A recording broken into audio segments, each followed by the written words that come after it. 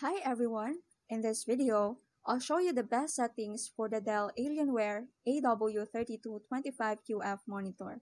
This will help you get the best picture quality and performance for your gaming experience in 2025. So let's get started. Let's start with brightness and contrast. So go into the monitor settings and set brightness to 75 and contrast to 70. So this gives you a clear image that works well in most lighting conditions and helps reduce eye strain. Next, go to the color settings.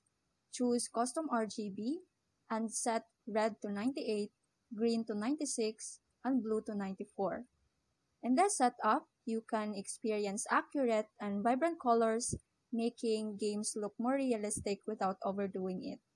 Now let's go into the game settings and set the response time to fast for smoother gameplay and reduces motion blur, especially in fast-paced games.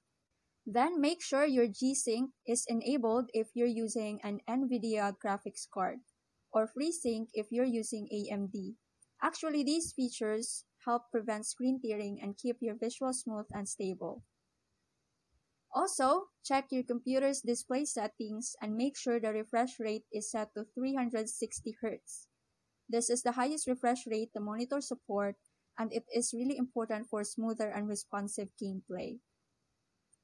For sharpness, set it to 50.